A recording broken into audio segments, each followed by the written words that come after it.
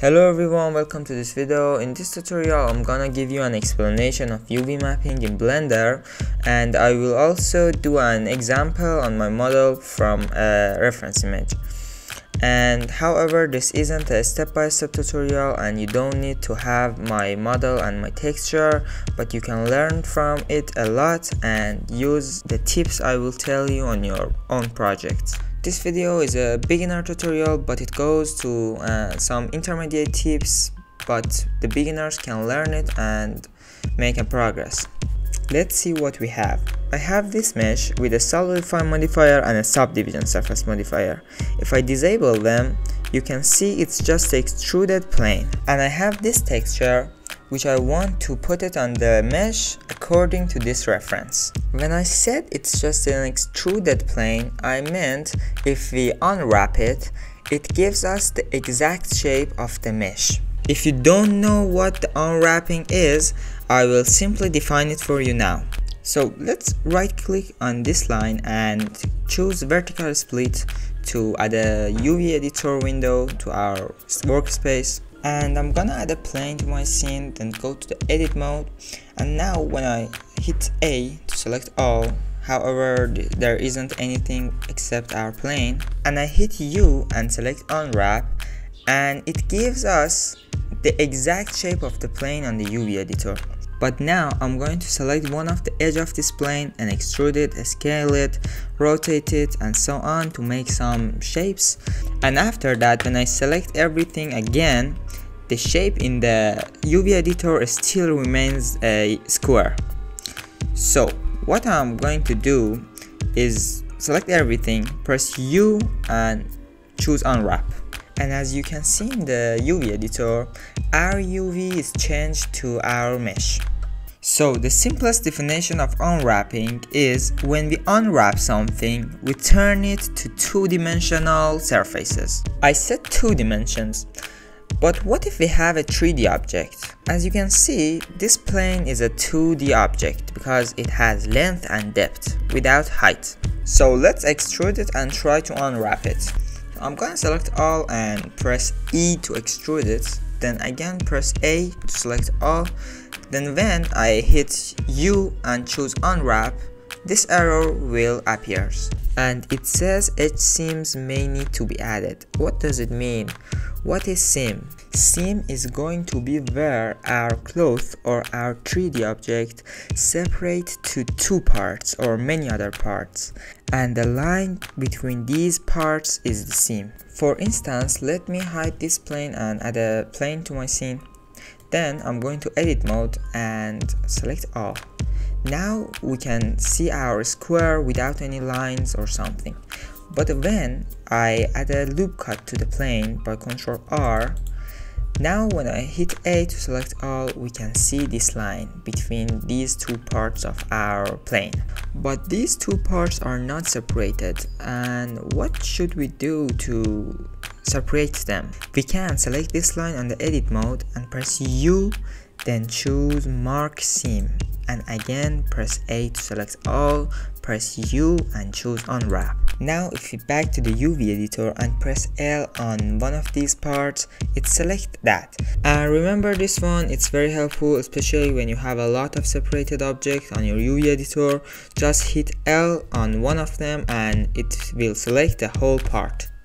I think you get what the seam does, and just in case, every time you add a seam, make sure you unwrap the whole object in order to it provides your seams. Let's avoid this plane and go back to our 3D object. In this case, I'm gonna add seams in the way to divide this 3D object to 3 separate surfaces. The top part, the bottom part, and the part is between these 2 parts. I'm going to select these 3 edges and mark seam them, then I unwrap the whole object and the UV editor show me these 3 separated parts. So let's back to the project and what we wanted to do. So I'm gonna to the shading workspace, and it's probably like this for you, but I prefer to close these windows and create my own workspace. Here is my shader editor, and here is my UV editor. Okay, So as I said before, this shape is just an extruded plane. So I press tab, press A, U, unwrap, and it's like this. It's very simple and just like this shape. Now I'm gonna go ahead and add my texture here. I type image texture and open it up.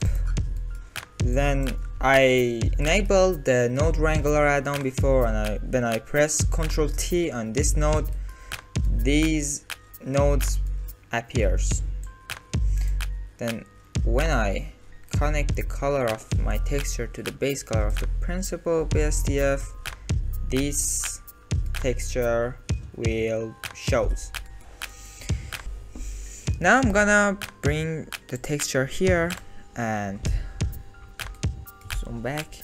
Then according to the reference image, these big signs are in the left side in the reference image, but here they are in the right side, or here however they are in the left side, but after that we have nothing and we can't do this symbol here.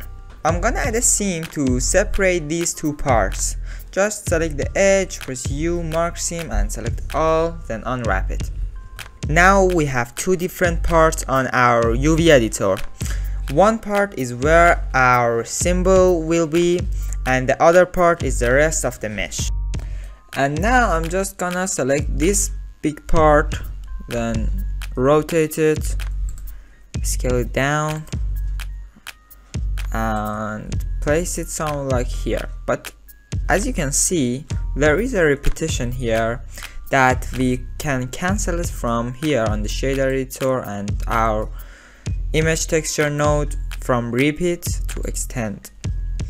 And I'm going to place my UV map at the right position with play with the scale, rotation, and change the place of it and find the best one. I must spend some time on it, and I'm not going to talk a lot at these parts to take your time. And there is just a few more tips you should know.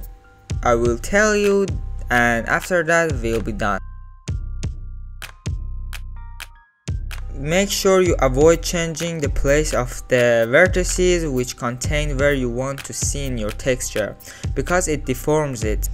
But in this case, because my background is black, I can change the place of the vertices which I don't want to see them, and I will just change the place of them because I don't want to see other symbols too.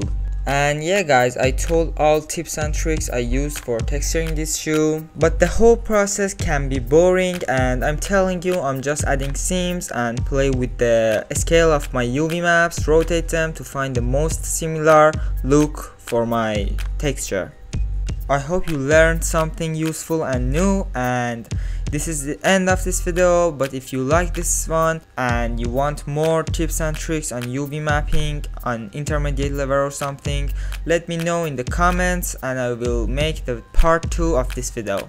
From here to the end you will see some parts of my process, and I will share with you the final result at the end. Thanks for watching and goodbye.